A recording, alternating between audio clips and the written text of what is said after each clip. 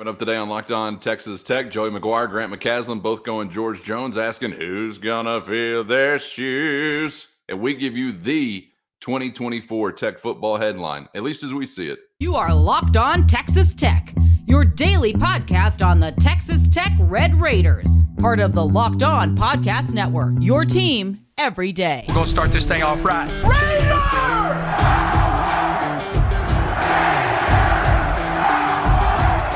Everything runs through Lubbock.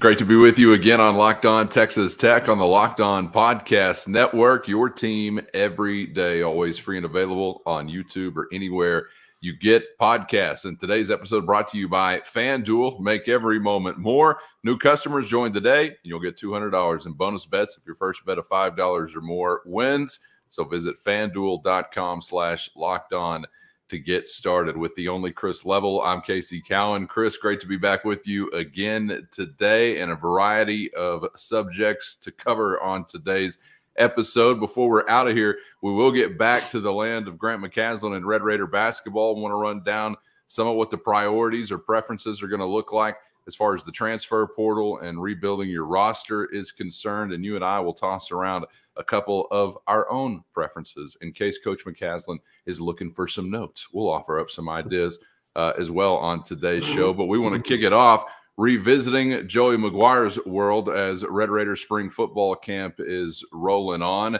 And I know that we have a couple of different things to touch on here today that might be on some folks' radar. Maybe it's nowhere near your radar. So please let us know some of your answers to these questions that we'll have in the YouTube comments. Always love to hear from you. We're going to hear from Red Raider secondary coach Marcel Yates coming up on a big challenge for him and that group rolling into 2024. But wanted to kick it off, Chris, with what you and I consider to be headlines for this Texas Tech football team, as in the headline, the storyline for the Red Raiders rolling into the fall. Now, some of this might include some spring-centric competition or drama or intrigue. Some of this might not.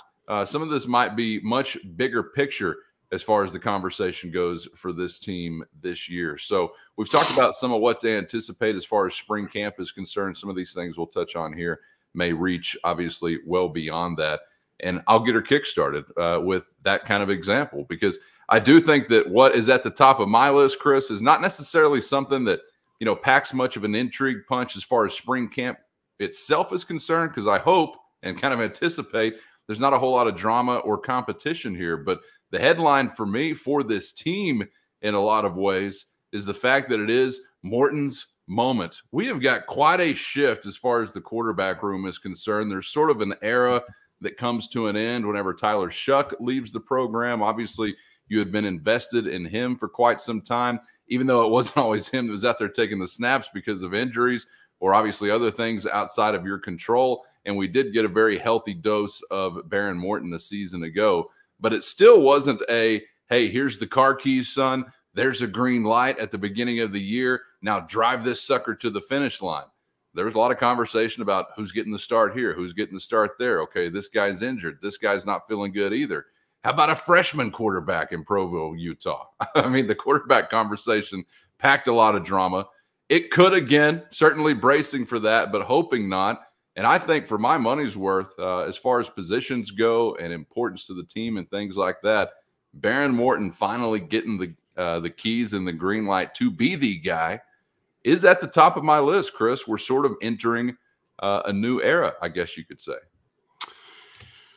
Yeah, and I think Baron is a much different person right now that he kind of knows what the situation is. I think he's acted different. I think he's operated different. I think he's prepared differently. There's just something to be said about, you know, I'm the guy versus, okay, I'm trying to be the guy, or I'm kind of waiting in the wings or whatever. And I think that, you know, that is certainly something that, you know, people have noticed with him. And I think it's been a very, very much of a positive. You know, mine, I was trying to think of how to phrase this. It's, I don't know if this is like a wish list or something that must improve based off of last year. Look, we can get into keeping your quarterback healthy, the guy that you just mentioned, as a storyline or something that, it's a must. It's a non-negotiable if you want to have the kind of year that you hope to. We could also talk about the offensive line up front and how that needs to gel quickly, and you need to hit on a lot of these pieces and protect that same quarterback. But to me, I'm going to go with a word that I think that, each side of the ball shares in the need to be more of it. And that's explosive. 17 takeaways last year, 13 interceptions, 4 fumbles. You hear a lot about take 3. Well, how many games did you play last year? We could do the math. When you have 17, there's not, some of the teams that lead the country in turnovers get into the 30 to 35 range, and you are at 17. And we talked ad nauseum about how many times you turn it over as an offense, but certainly didn't do near enough of taking it away on defense. And the flip side is, offensively, the longest run you had for your team last year was by a quarterback. The second longest run you had on the season was by a quarterback. Okay. The longest pass reception you had was by a guy that graduated in Xavier White. And ironically, BYU was the scene of the crime for the second longest run by quarterback and the longest reception ended up in a loss. I just say explosiveness. This is why you see them recruiting so much speed. You need to. I'd like some Central Florida in my diet. I'd like some Oregon in my diet. I'd like some, just like, okay, we don't have to call the perfect play. We get it to the right guy and goodbye. And you just don't have a lot of that. It's difficult to win football games consistently and to try to win the league when you can't wreak havoc on either side of the ball. And so I'm asking, or kind of, I think a storyline there is just explosiveness in general next year.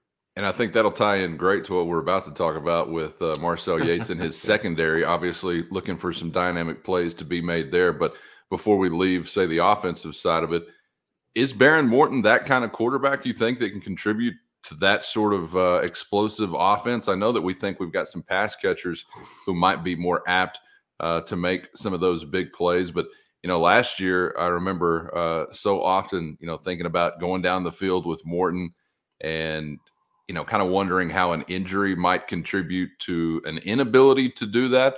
I got to say, I, for the most part, still don't really think I have a great feel for what Baron Morton's arm actually is, if he could sort of unhitch the wagon to a degree, if he is feeling good, if he is anywhere near 100%.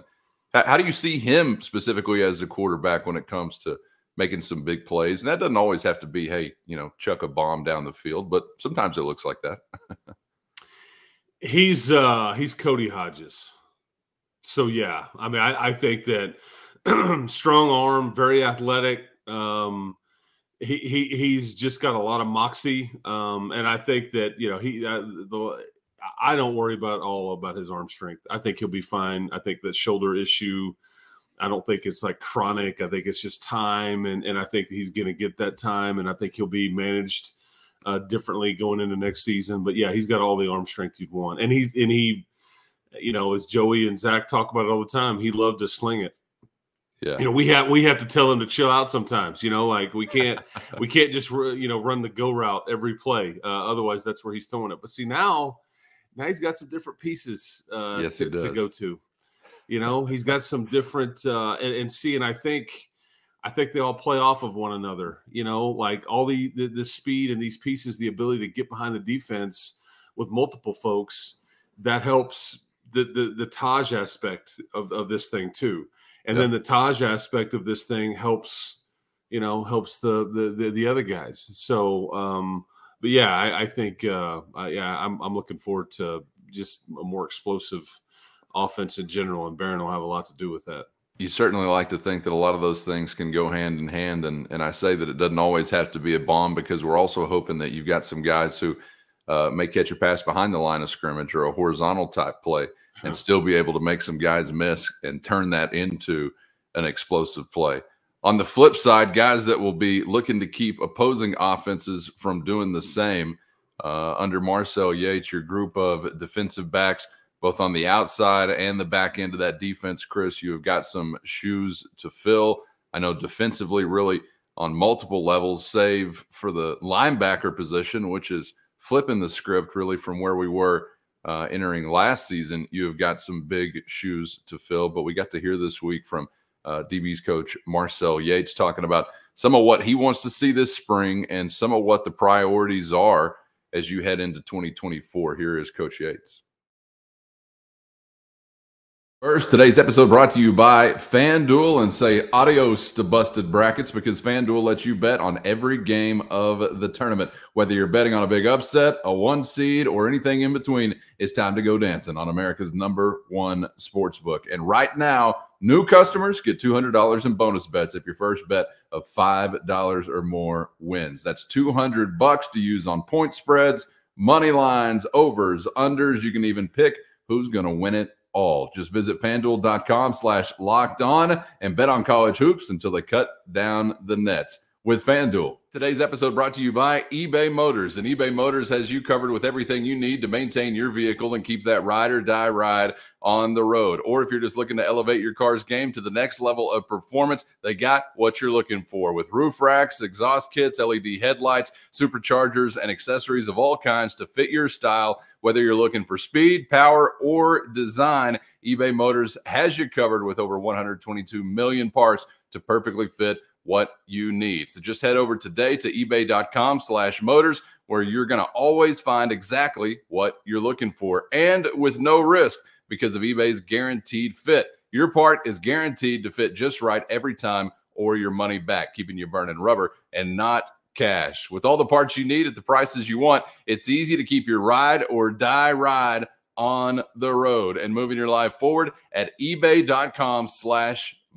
eBay guaranteed fit, only available to U.S. customers, eligible items only, exclusions do apply. Some of what the priorities are as you head into 2024. Here is Coach Yates. For me, it's all about guys understanding what they're doing, and then playing, hard and fast, and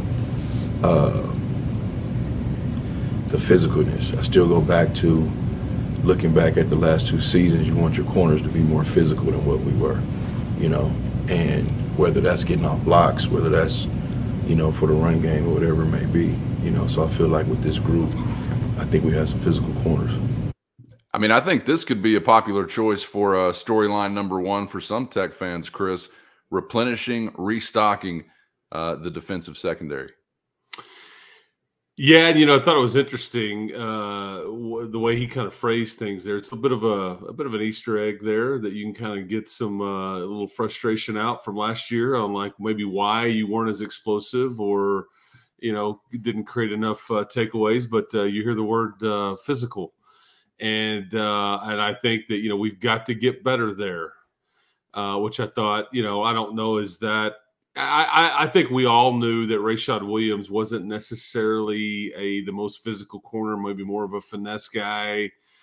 Malik Dunlap, I think, had some physicality to him, and we know what Rabbit and some of those other guys provided. But that's who you're replacing is those 2 starting corners, and Rashad and obviously Malik. And Braylon Lux is going to get an opportunity. He was kind of that third guy, and I think he kind of got incorporated in the starting lineup a lot last year because of the lack of physicality. And Braylon wasn't perfect, but he'd stick his nose in there, and he was better in the run game.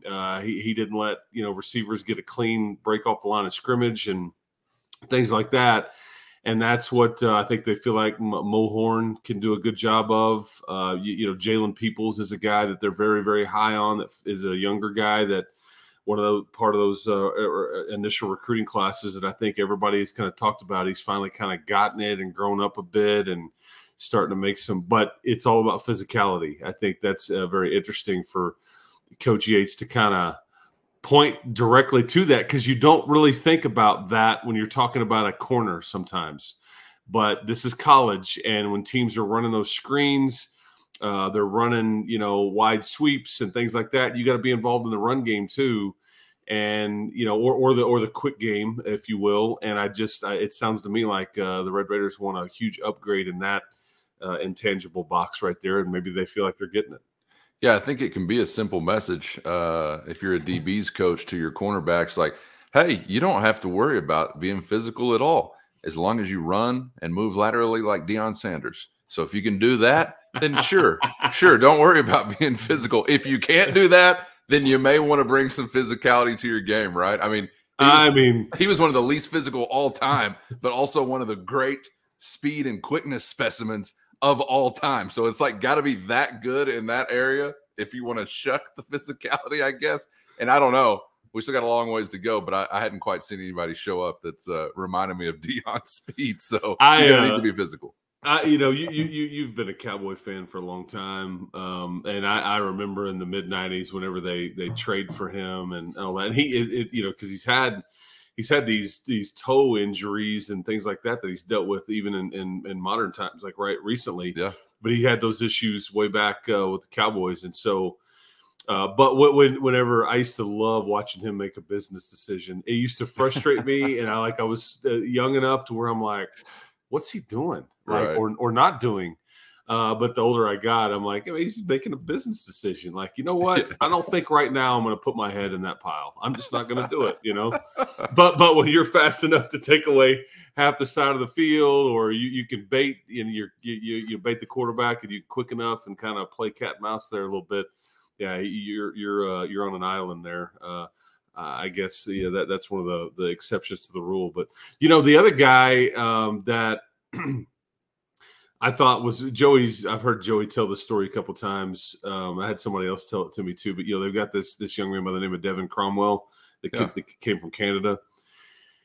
And I didn't know this, but this is the kid talking to the staff about this. And I'm like, it's just funny how, and maybe this story's been embellished. I don't really know, but I guess in high school, up in Canada, they still do like a lot of the CFL rules. Okay. Which you got a goalpost in the middle of the end zone. You can get behind the goalposts. You can be in motion.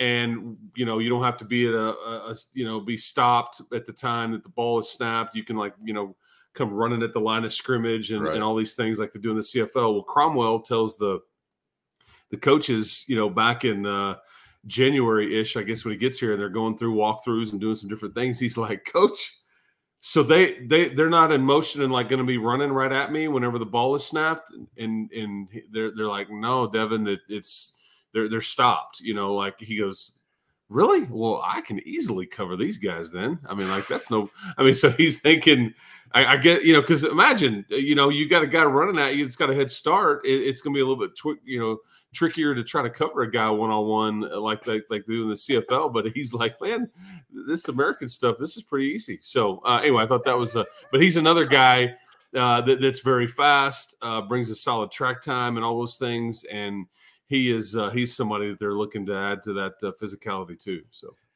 any update? Because I know these guys got mentions from Coach Yates and will continue to get mentions, but on the young law firm of Sanford, Lewis, and Jordan, who obviously were on the field a good bit of time a season ago, and I would imagine are going to factor in heavily here. Not at corner, I don't think. I think you've got one at star. I think you've got one at boundary safety and one at free safety. Now, I do think that there is enough blurred lines here to where they all are a factor at some level. It's funny if you ever talk to like Coach DeRuiter about, because some of this gets very confusing. It's like DB, linebacker, safety, corner. Are you nickel? Are you the dime guy? Yes. I mean, so right. It's like, well, it depends on what package we're in. It depends on, the matchup that we're going against. It depends on down and distance. And so, like I said, the lines get really blurred. I want to put them all these guys in these nice, clean like compartments, and like, okay, let me open up my corner box and see who all we've got in there. And it's not necessarily like that. But as far as like pure, corner, I don't think either one of those three in the law firm are practicing. However, I think that multiple of those guys can play corner, probably will be asked to cross train and all that and whatnot. And so we're early enough in the spring to where they're doing the experiment, of trying to get guys at certain spots, but it's like Dingle moving from, linebacker to star. And, some other guys, Jamori Davis moved from linebacker to, he's also a corner. He got moved, the running back signee from a year ago that was out injured, and he's kind of on the lower end of the depth chart from a corner standpoint. So to answer your question, I think you got one closer line of scrimmage and you got the other two back there operating at both safety positions. Yeah, I thought I heard Coach Yates, and I know I'm going to get this confused, Brendan Jordan Sanford.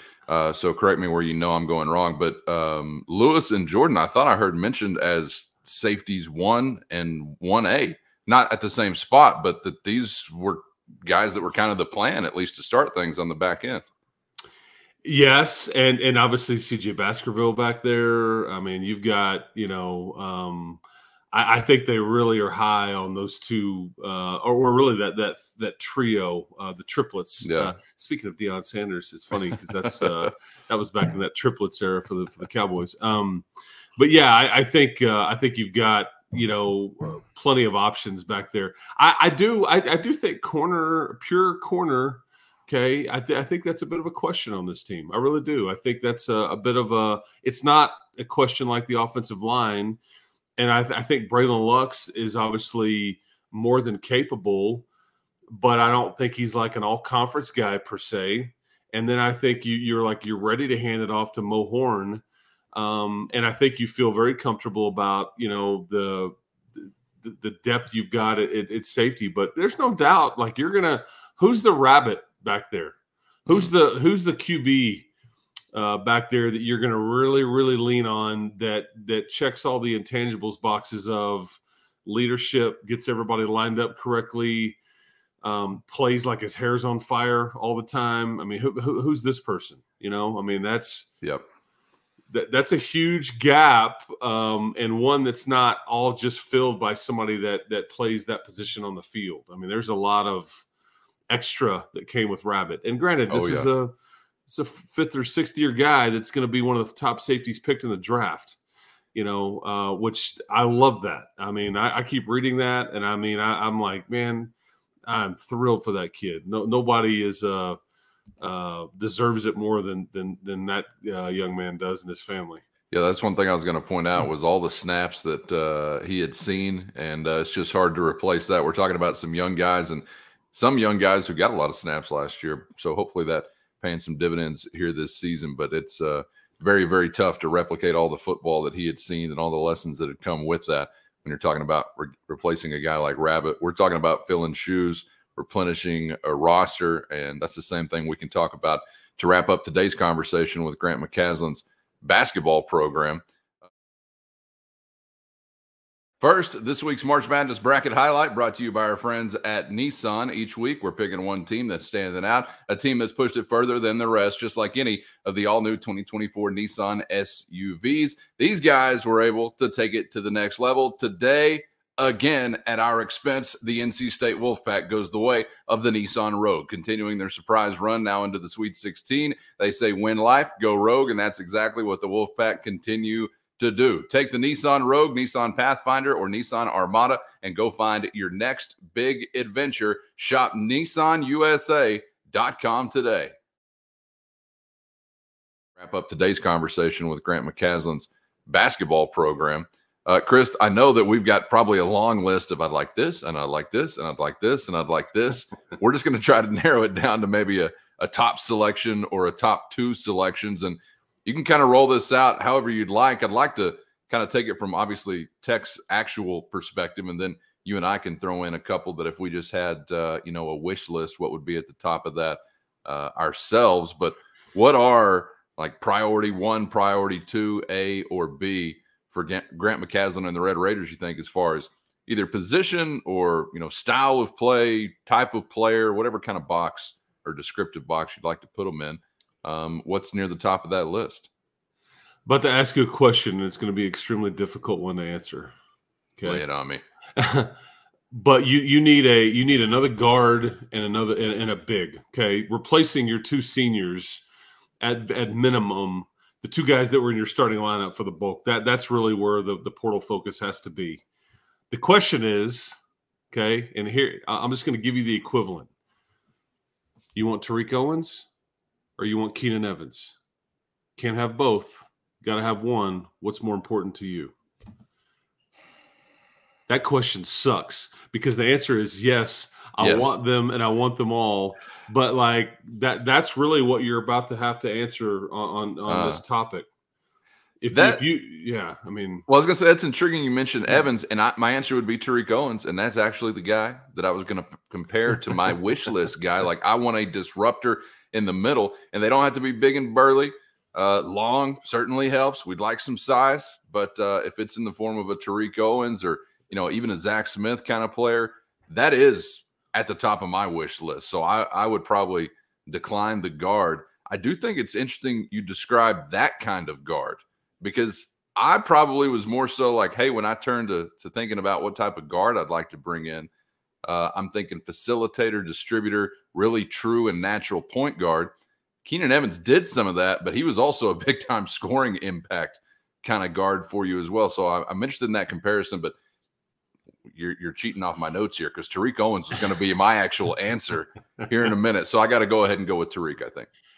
Yeah, Keenan was. I think Keenan did what the game asked, and because for example, who I'm looking for here to add to your starting lineup to play alongside Pop theoretically is somebody that's got to be able to play the point and handle the ball a lot, and you want somebody that takes care of it, not a turnover machine, that defends 94 feet, that can get into the paint whenever he wants to.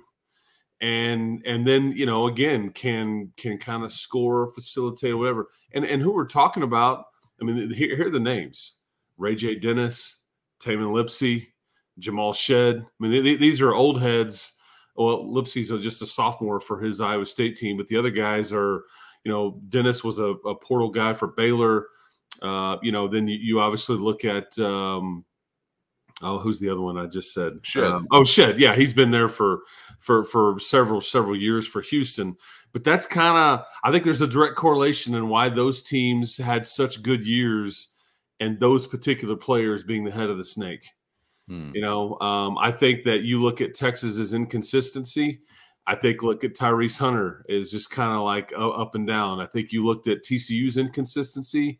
I think you looked at some of their inconsistency with Avery Anderson at guard and some of the different, but when you find the teams that have like the pure, I mean, in Kansas, it's like DeJuan Harris was the only consistent thing that they had, and they still were a round of 32 team, even though they're playing like 4.5 people, and there was no scoring to speak of. And the one guy you didn't even think was going to play for you much, Furphy, but I just think DeJuan Harris. So that's, I think it's 1 and 1A. I can't. It's hard for me to tell you that I want Tariq over Keenan or Keenan over Tariq. I feel like I'm hearing you lean more towards the perimeter, though.